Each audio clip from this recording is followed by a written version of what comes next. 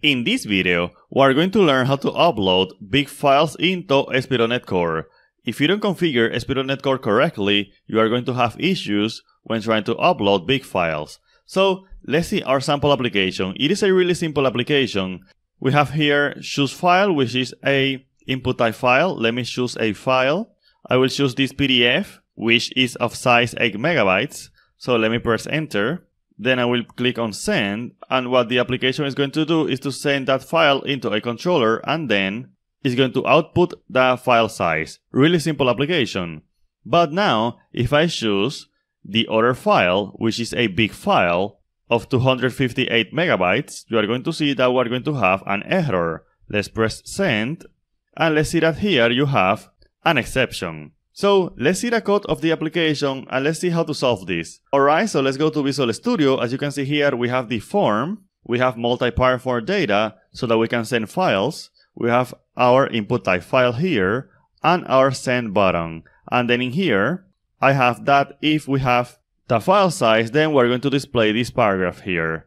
And in the controller, in the home controller, we have this HTTP post action here, which receives the file as an iForm file, calculates the file size in megabytes, and then it returns that. Again, pretty simple stuff. So what we're going to do now is that we're going to remove that limit that ASP.NET Core imposes on us by default regarding the file size. So we have to wait to proceed. We can do this locally or we can do that globally. We're going to start locally. So let's say that I only want to increase the limit of the file size here in this action. So for that, I'm going to say request size limit, and then let's say that I want 512 megabytes. So for that, I will say 512 times 1024 times 1024.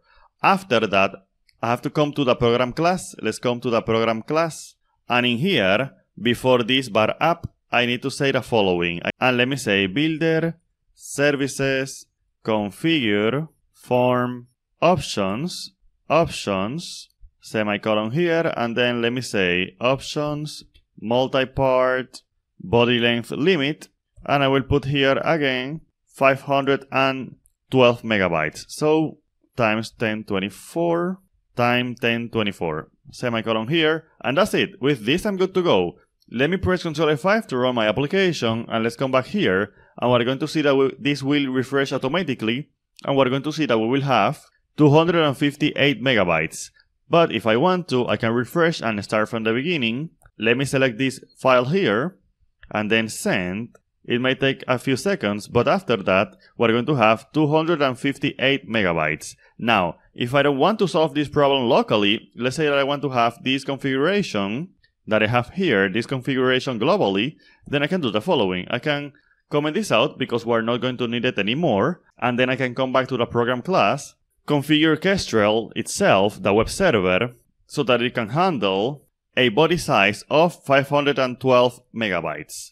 So let me say here builder web host configure Kestrel options, and then options limits max request body size, and again I'm going to put this here. Of course, 512 megabytes is just an arbitrary number that I chose.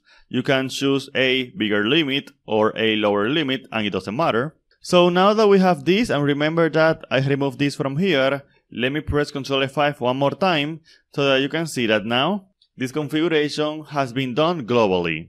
Let me refresh, and let's go from the beginning. Let me say here this one, send, and you are going to see that again we have 258 megabytes here. If you want to learn more about .NET, buy my Udemy courses today. I have courses on building apps with ASP.NET Core and React, building apps with ASP.NET Core and Angular, programming in C# from beginner to advanced, and more. Link with a discount to all of my courses in the description of this video. Thank you.